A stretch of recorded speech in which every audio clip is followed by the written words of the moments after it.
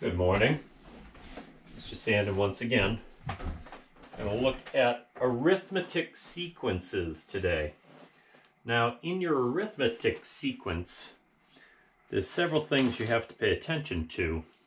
First of all, a sequence is an ordered list of numbers, and it goes on forever.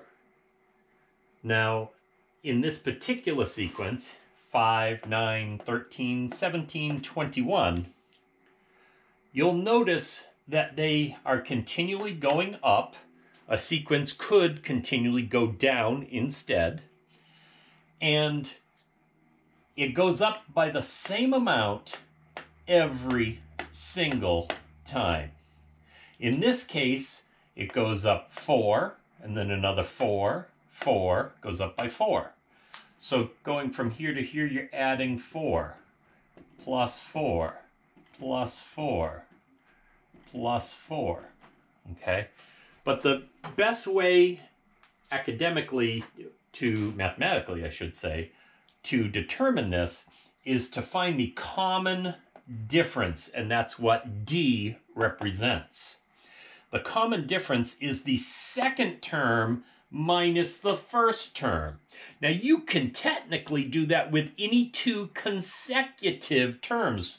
In other words, I could do 13 minus 9, or I could do 17 minus 13, but it has to be two consecutive terms, not this one and that one. It has to be two consecutive.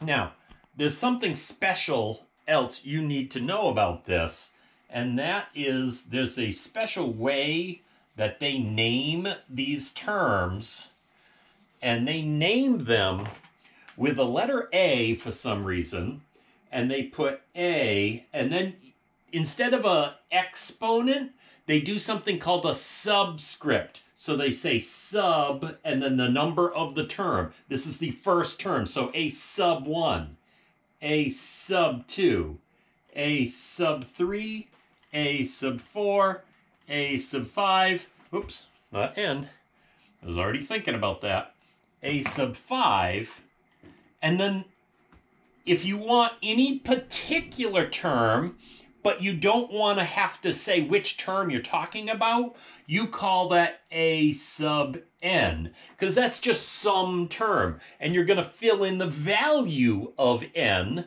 like 1, 2, 3, later.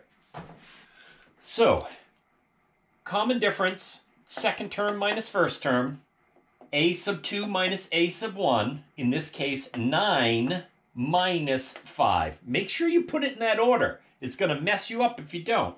9 minus 5. 9 minus 5 is 4. So our common difference in this problem is 4. Daisy, let's get this to where I need it. There we go.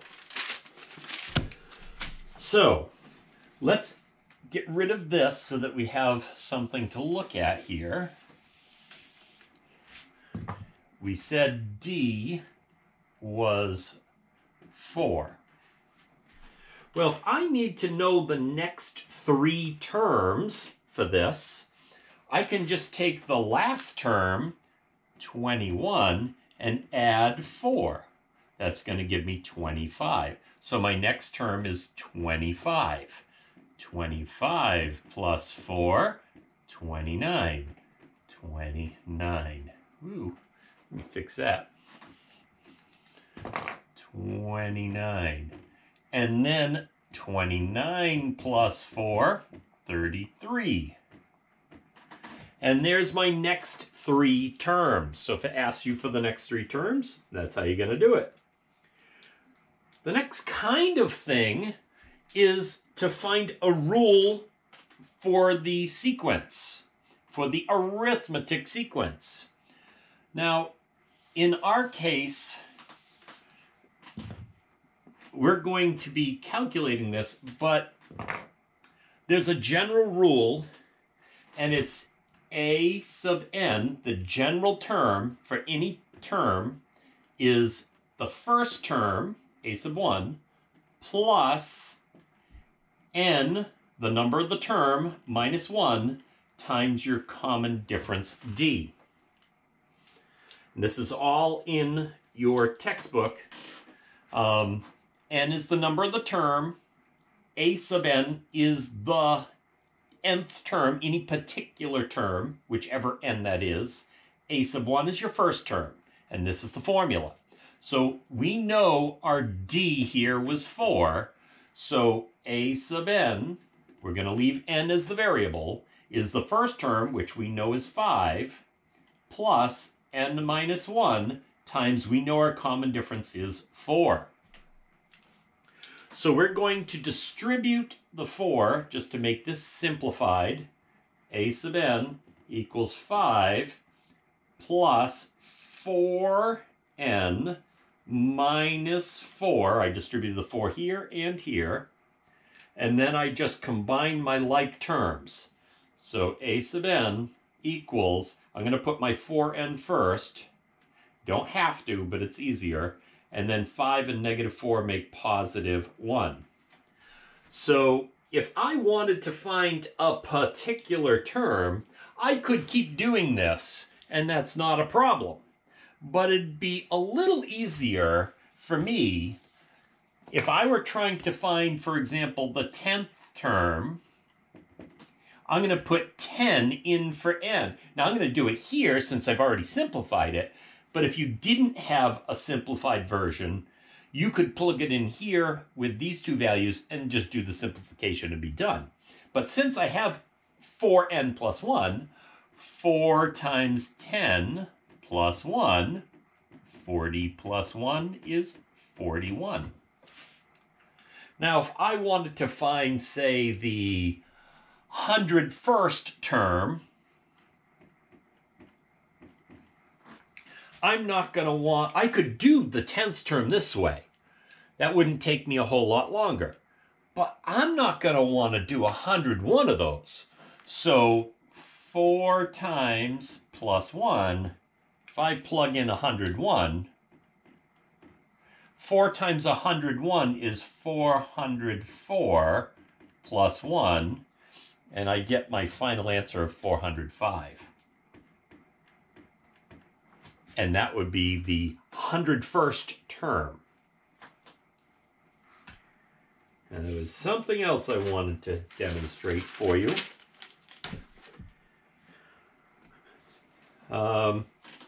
As I said before, D does not have to be positive.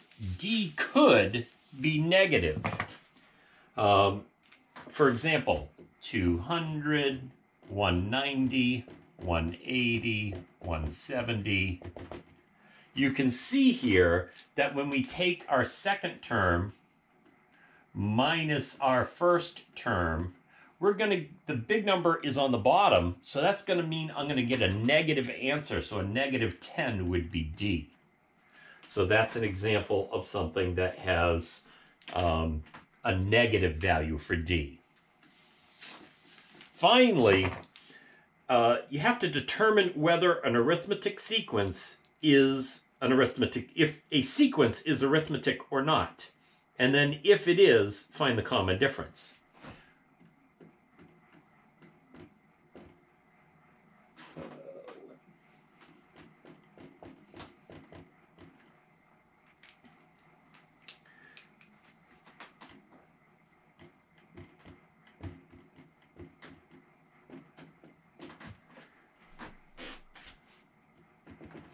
All right, so here are two different sequences.